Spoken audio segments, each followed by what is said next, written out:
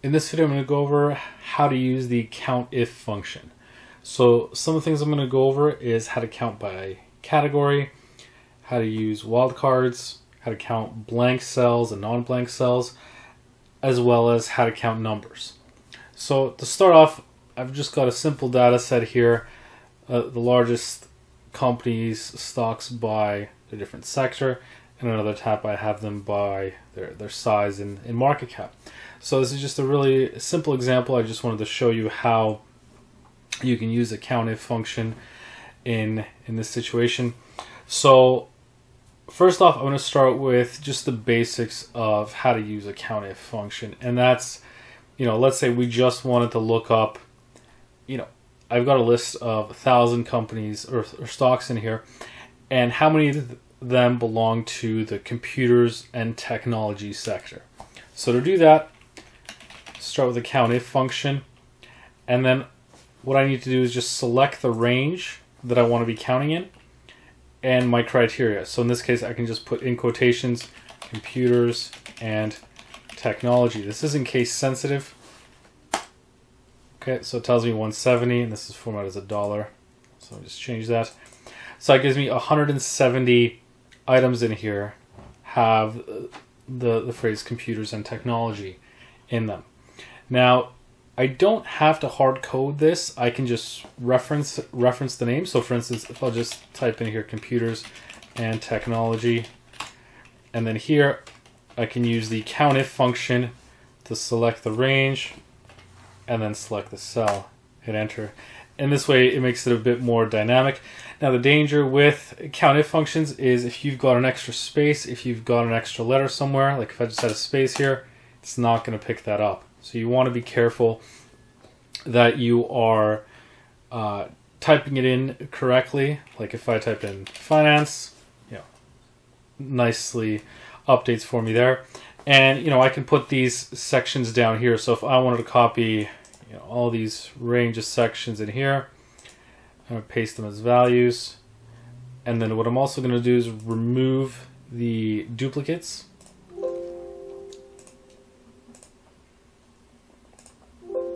And now what I can do is, again, I can use the COUNTIF function again to say look up this range while referencing this. And then I can easily just copy this down, and now it gives me a total of how much I have based on the different categories. Now, in some cases, you may not want to be looking for an exact match. Like I said, this is the basic COUNTIF function where you're taking the exact match. But there's a couple categories, like let's say consumer staples, consumer discretionary, that you just want to grab anything that has consumer in it. So what I could do is obviously I could do type in consumer staples and consumer discretionary in here, and then simply total those up using the auto sum here, and that gives me the total. But let's say I don't want to do that. I want to use something a bit more versatile, something a bit more dynamic. This is where I can use a wildcard to help me. So let's say I just want to type in consumer. That's what I'm going to be looking for. So I can just do a COUNTIF function, and what it does first, I'm just going to do it with hard coding, and then I'll show you how I can reference the cell. So I'm going to select the range again. And now with the criteria, this time I'm going to type in consumer, and it doesn't matter, it's not case sensitive, so I'm going to type in all lowercase. And then I'm going to add an asterisk at the end. Close brackets. And now that gives me 121, the same total as when I was adding them individually. Now if I want to make this dynamic, I don't have to type consumer in here. I do need the asterisks in there. And then I can just reference this cell and then add the ampersand to join those. And now that does the same thing as me typing it in. So if I type in, let's say computers, or just computer even, it's still going to give me the total. If I type in auto, it works fine. And so the one thing you're going to want to consider when you're using an asterisk is, is the text coming after or before your criteria. So for instance, like right now, if I type in computers, it works just fine because the asterisks is coming afterwards. So that tells me anything that starts with computers can be included. But let's say, for example, that I type in technology. There's nothing that starts with technology, so the asterisk isn't going to help me here.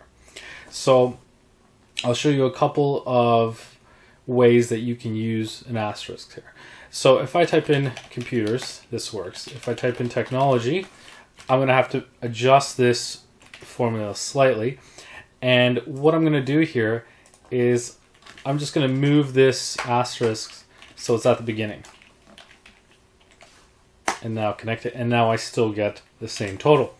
Now, what if I don't know if it's going to be at the beginning or at the end of a string? Then what I can just do is type in tech, let's say.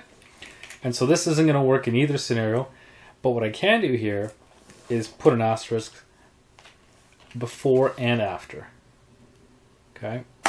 And now, regardless of where it is, it's still going to give me the same value. So in this case, I had it at the end because anything that starts with computers shows up. Here, I had it at the beginning, so anything with technology at the end. So the asterisk represents the characters or text that will come up before, right? And if I have it before and after, then it's going to grab anything with the word tech in it. And even if I just type in the letter S, it's going to give me everything that has the letter S somewhere in here. So that's how you can use wildcards in your COUNTIF calculations to be more dynamic. Now, I'll show you another thing that you can do. This isn't really a COUNTIF function, but you can use something like COUNTA if you want to count all the non-blank cells. And enter. So it gives me 1,001 because I've got 1,000 values in here plus the header, so that gives me 1,001. If I wanted to count how many blanks I have, I could use the COUNTIF, select the range, and then just blank quotes with nothing in them. And that's the same as using the COUNTBLANK function if you have it on your version of Excel.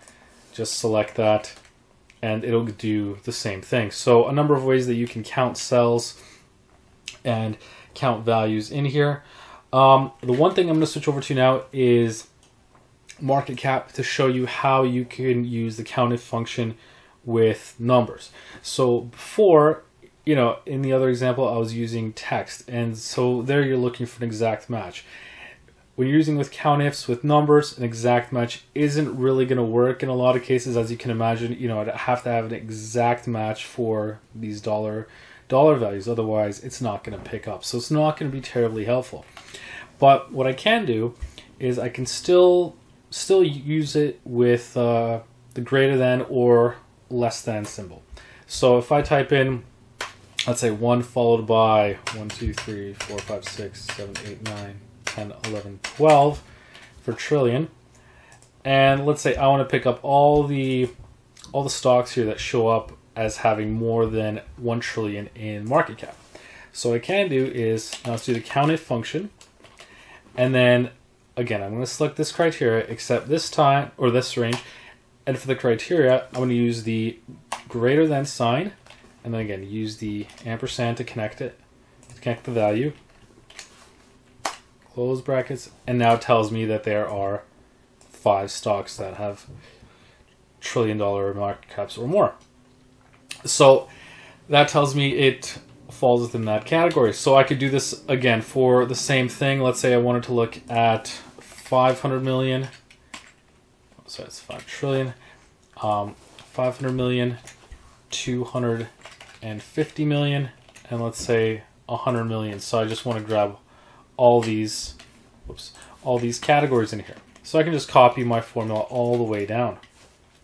And so now I've got a breakdown of how many of these stocks are over 100 million, 250 million, 500, and 1 trillion. Now, the one thing here though is there's going to be some overlap here, because obviously if something is more than $1 trillion, it's also going to be over 500 million and over 250 million and over 100 million. So if you want to be able to track how many fall in just within that specific range, for instance, what's between 500 million and 1 trillion, then we're going to have to add an extra criteria. And you can do that using the COUNTIFs function, ifs with an S. So this isn't available on older versions of Excel, but the COUNTIFs with an S, basically how it works is you're entering a pair of arguments each time, the first for the range and then the actual criteria. So if I wanted to capture all the stocks that fall in between 500 million and 1 trillion, what I'm going to do is first set up the criteria to say, okay, that's my range, and I want it to be at least greater than 500 million, and I can do a greater than or equal to say if I want to at least be that amount. Close bracket. I actually need the ampersand in there. There we go. And now I've got my range where it's looking at column B and looking if it's greater than or equal to this value. And then again, for the criteria range, I'm still going to be in column B, except this time I'm going to say it has to be less than the value above it. So I don't want to include the values that are over $1 trillion. So here I'm checking to say, okay, it's greater than what I have in D9, but it's also going to be less than the value in D8. And so this way, there's no overlap. And so I can check this by looking, okay, so this is under $1 trillion and this is over 500 million. And so I can see the count is 7, so that's correct. And so I can copy this formula down and it'll work the same way. So if I like at 250 to 500 million, I'm looking at these ones right here, and that's a count of 17. So that's how you can use the COUNTIF function in a variety of different ways. You can use it for counting blanks, counting numerical values, counting text, and using wildcards and greater than or equal signs to narrow in specifics on what you want to count. So that's in a nutshell how you use the COUNTIF function. Thanks for watching.